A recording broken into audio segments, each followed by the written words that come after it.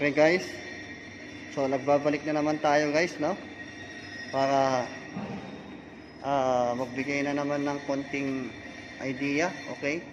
Or ng tutorial. So regarding dito sa ating machine, no? So this is a milling machine. So ayun nga. So ayaw gumana ng ating milling machine guys. So wala namang problema doon sa ating 3-phase motor, wala namang problema sa windings, no? So obviously dito sa mga contactor yan, sa mga fuses, sa timer, etc. So dumako naman tayo dito sa second milling machine, no? So itong second milling machine natin guys, so ang problema naman nito guys ay itong ating timer relay, no? Itong ating timer relay guys, titignan nyo mabuti, no? Ayan, no? Ayan guys, so kahit na na-energize na itong ating timer relay guys, yung normally open nito hindi na nagko-close, o yung normally close nito hindi na nag-open, no? So ngayon ang ginawa ko guys ay kinondem ko na lang yung ang ibig ko sabihin ay ang ginawa ko guys, tinanggal ko na lang itong ating timer kasi walang pinagkaiba ito doon sa ordinaryong relay lang. Bakit? Kasi kung titignan ninyo, nakaset din naman siya sa 0, no? Naka-0 din naman siya, no? So ibig sabihin wala siyang pinagkaiba sa normal na contactor or sa normal na relay. Okay? So once na energize ito guys, yung normally open natin ay magko-close at yung normally close natin ay magko-open at instant. Okay, so ang ginawa ko na lang guys ay tinanggal ko ito and then dinirekta ko na lang dito sa ating second contactor, no? Na kung saan itong second contactor natin ang magpo-control doon sa ating 3-phase motor. Okay, itong ating first contactor guys, ito ay para doon naman sa cooling natin, no? Dito sa oil pump. So yun, kinundam naman na yan guys, so wala nang gamit yan. Alright, so ang ginawa nila dito sa timer relay guys, no? So once na energize ito, okay, so by pushing the push button switch, okay, itong green, okay, so ma-energize itong ating timer relay. So pag na-energize ang timer relay, yes, naka-0 siya at instant yung normally close mag-open, yung normally open mag-close. Okay, so close, open, open, close at instant. Okay, then supplying the relay at yung isang line natin ay nandoon sa ating lever, dito sa level switch natin. Ito, ayan, ito yung switch natin guys. Okay, so yan yun. So kaya ang ginawa ko guys, no, para mapagana lang to guys, since wala naman ng silbi ito, no, wala naman ng silbi, then effective naman na siya. So ang ginawa ko, kinondem ko na lang to guys, no? So pinadaan ko lang siya dun sa may second contactor. Alright? Okay. So i-try natin guys kung gagana.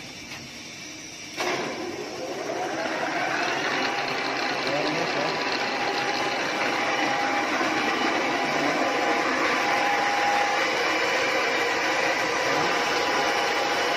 So it is now working guys.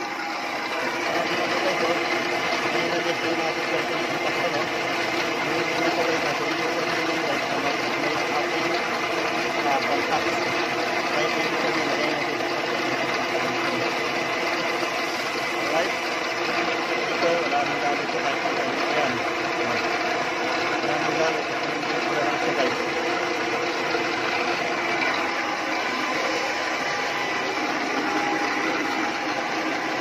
Alright, so kaya natin.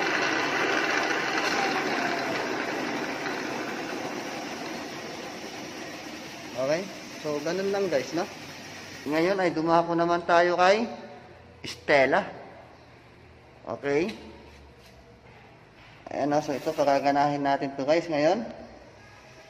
Okay, so i-update ko kayo mamaya kung mapapagana ko ba itong machine na ito.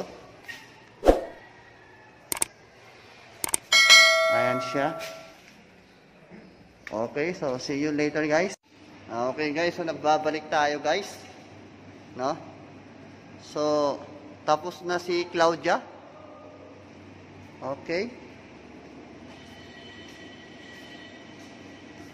Tapos na rin si Ana Marie. Ayan.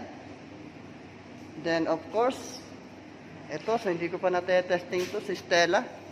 Okay, so testingin natin guys kung okay na siya. Ayan, so switch natin.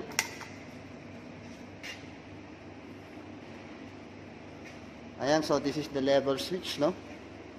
So, switch for the, dito, for the main motor. Okay, so try natin guys. Taas lang yan. Ayan. Ayan guys, no, it is now rotating guys. Okay, stop.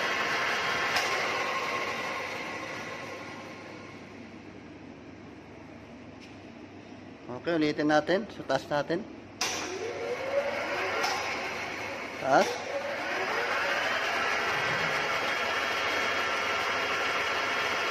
Alright.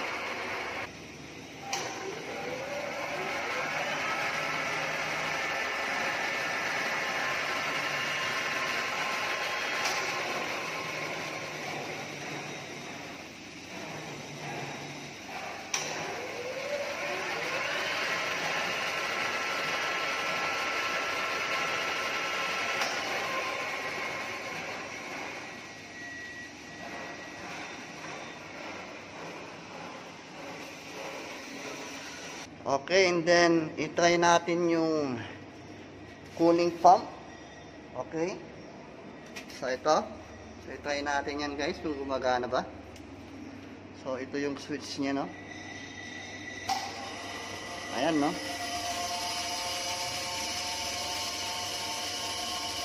Ayan. So I think gumagana nga siya, no. Stop.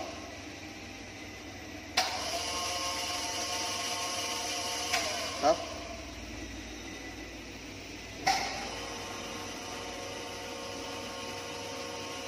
Stop.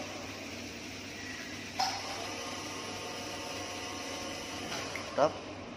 Okay. So, tapos na yung tatlong babae ko. Okay.